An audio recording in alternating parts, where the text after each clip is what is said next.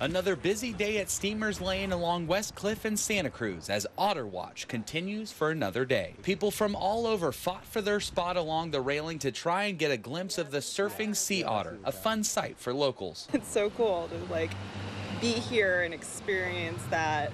I mean, you talk to people that have lived here forever and they don't get to see all this happen. So it's such a cool thing to be here right now experiencing this and having it be national news. Yes, Otter 841, as she's known, has been quite the attention getter for those surfing the internet, seeing her surfing the waves in the viral pictures. It's almost difficult to believe, sort of otter riding a surfboard, so I kind of believe you, but I need to go and see it for myself.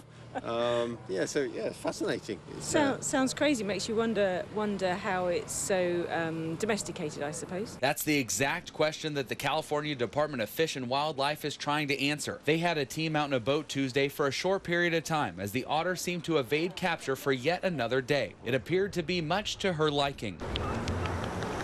The sea otter was born in an animal care facility and released into the wild more than a year before interactions with people began last September. The CDFW says it could take days, even weeks, to successfully capture her to study her aggressive, board-biting behavior and be rehomed in a zoo or an aquarium. People who came to see 841 live are split on their thoughts of what should be done with her. We cannot take a species out of its natural environment.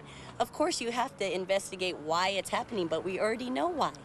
So I'm protesting its capture. I feel it's unfair. Personally, I really think that they do need to capture her. I think it's really important for her safety, to know what's going on with her health. Crews say they will remain out here until she is brought in, but they may suspend efforts if the aggressive behavior stops. Until then, Otter Watch continues. In Santa Cruz, Dustin Dorsey, ABC 7 News.